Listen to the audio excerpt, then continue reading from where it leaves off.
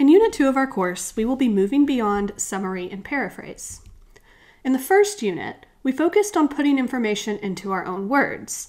We covered lessons like paraphrase and summary, and we learned about plagiarism and how to make sure as we put information into our own words, we created our own style. In Unit 2, we will move beyond reporting what others have said, and we will practice critically responding to others' ideas. This means adding your own opinions and point of view to a text. As always, email me if you have any questions as you go through this unit.